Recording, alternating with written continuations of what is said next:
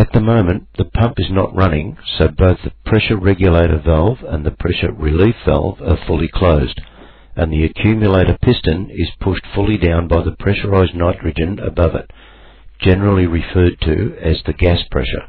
The pump now starts turning, and as it does, it tries to push fluid into a closed system that is already full.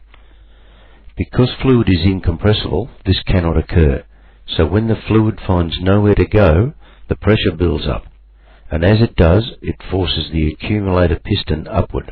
When the pressure builds up to a preset value, the pressure regulator valve starts to open to give the excess fluid a return path back to the reservoir. If the regulator valve failed to operate, in order to prevent damage to the hydraulic lines and components, the pressure relief valve will open to maintain a pressure slightly higher than the setting of the regulator valve. If we activate a large hydraulic actuator, the sudden demand for fluid exceeds the output of the pump into the system, so the pressure drops.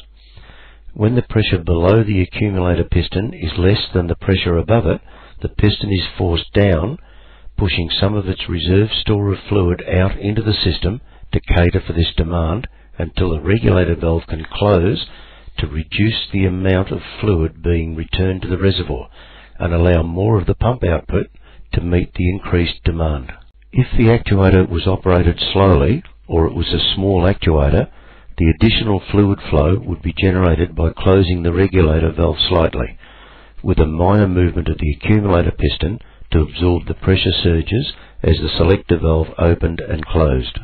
As the system pressure is restored, the accumulator piston is forced back up to its normal running position, once again providing a reserve store of fluid for future use. If the pump failed when there were no hydraulic components in use, the fluid stored in the accumulator would try to flow back to the reservoir, but the check valves in the lines, sometimes called non-return valves, prevent it, so the system pressure is then being maintained by the accumulator until required again. This system pressure is now determined by the gas pressure above the piston, so if the gas pressure is low, so is the system pressure. When the pump is running, if the system developed a leak under pressure, such as a seal leak from the pump, the reservoir level would drop.